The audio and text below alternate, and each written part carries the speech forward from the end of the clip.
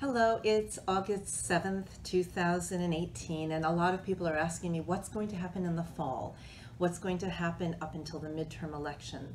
Well, from season to season, it's not always easy to tell what's going to happen. The summer is typically slow, and there's a lot of negativity out there, but there has been a little uptick in the sales of recent. So the sales of recent have picked up, but we don't know if that will continue. If it does continue, then of course the fall will be better. However, there's a lot of negativity among agents feeling as though the market may not pick up. And until we get there, we really won't know. But we're also entering into the quarter where there have been a lot of economic downturns. Usually late September, early October is a difficult time.